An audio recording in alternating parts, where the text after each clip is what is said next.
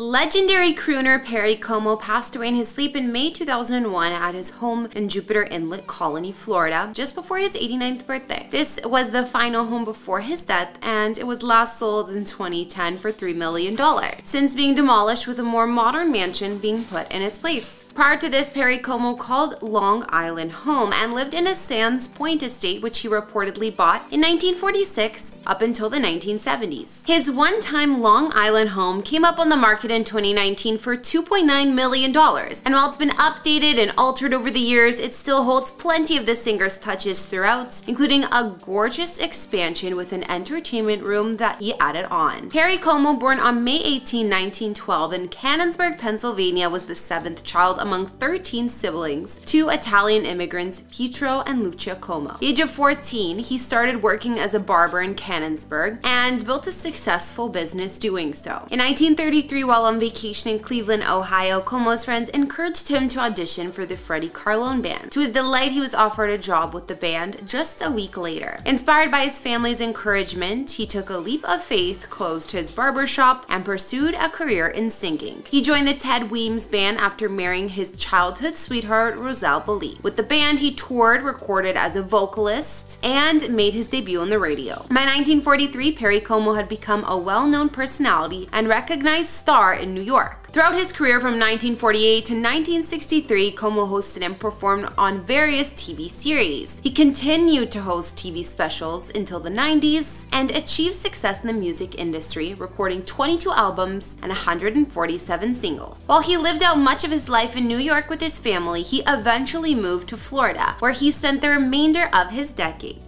In his later years, it was reported that Perry suffered from symptoms of Alzheimer's. The legendary crooner passed away peacefully in his sleep in 2001 at his Florida home, and he and his wife Roselle are buried together in Palm Beach County. While Jupiter, Florida became Perry Como's final resting place for most of his singing career, he lived in Sands Point, New York, an area on the north shore of Long Island. He raised his 3 children here and was very involved in the community, local church, and supporting the nearby hospital, St. Francis. Mild-mannered and friendly, Perry Como was the area's approachable celebrity, and they loved him living there. In the 1970s, he moved to Florida, but Long Island remained a part of his life since his son David also lived there. In 2019, Perry's longtime former home in Long Island came up for sale at $2.9 million and still maintained the singer's presence despite modern updates and renovations. While Perry enjoyed a successful career, he and his wife Roselle raised their children in a lovely traditional home where they remained mostly out of the spotlight. This 4,723 square foot abode remained close to Perry's heart even after they moved to Florida, and he continued to drive by and look at it for years. It's reported that Perry purchased the home in 1946 for an undisclosed amount and continued to live here until the 70s. Mr. C, as he was called, lived in the home for 2 decades. Sands Point, home to an impressive number of notables such as F. Scott Fitzgerald, who made it the location for The Great Gatsby, William Randolph Hearst, among others, has become even more desirable recently due to the popularity of the Showtime series Billions. Sands Point is located at the tip of a peninsula on the north shore of Long Island, New York, and it's a fairly wealthy enclave that's surrounded by the water. Perry's former home here is still full of his touches, and the listing agent at the time said about the place,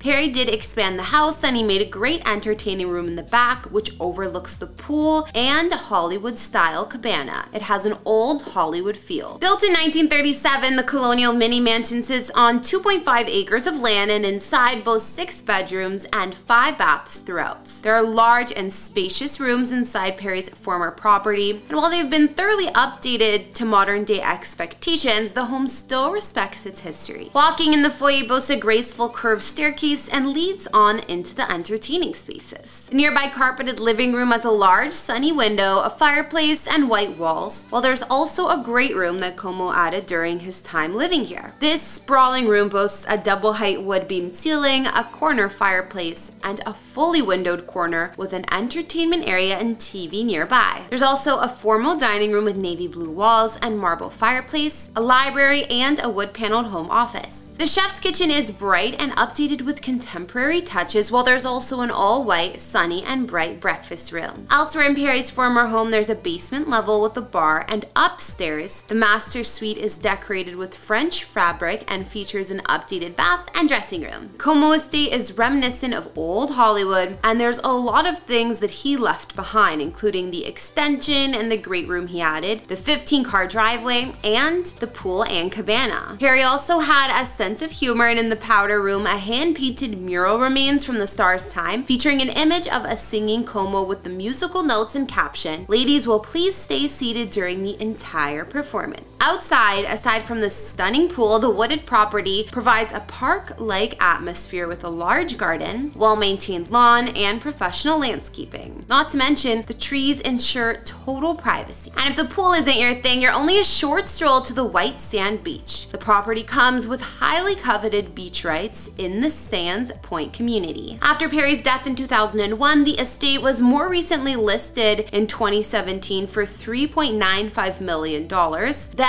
dropped to the last known market price. In the 1970s, Perry moved on from Long Island to Florida, where he lived until his death. The final home of the late singer was located on Jupiter Inlet Colony in Palm Beach County, Florida, right on the water, and boasted 5,755 square feet of space inside. The ideal location of the property gave amazing views of the turquoise waters and also featured a large loft. Perry passed away quietly in his sleep here in 2001 after living here for decades, and the house was said to be renovated shortly after in 2002. At this time, the home was sold for $3.25 million, and it's unknown how much Perry paid for it years prior. The house boasted 3 beds and 4.5 baths, while most rooms offered amazing views of the lighthouse as well. There was an open floor plan with spacious common rooms, vaulted ceilings, mood lighting, and a dining room and den with walnut built-ins. There were also wood and marble floors throughout. Other highlights included a steam shower, a cozy kitchen, balconies, and more. Outside was probably the most impressive area of his former home because it boasted beautiful gardens, swings, a rock waterfall, massive swimming pool, courtyard, and a tiki hut. Most recently, this home was sold in 2010 to its current owner for $3 million. However, it's since been demolished and a contemporary mansion took its place on the premises. From singing a command performance for Queen Elizabeth to having 3 stars on the Hollywood Walk of Fame, casual, laid-back Perry Como was America's super crooner, whose voice was as smooth as ever. After looking at the one-time homes of Perry Como, that's it for today's house tour. But before we go, answer this question for me. Is there a place you would love to simply retire and live out the rest of your days, and why? Let me know in the comments below, and don't forget to like, subscribe, and follow me on Instagram to chat. I'm Kara, and I'll see you all in another video.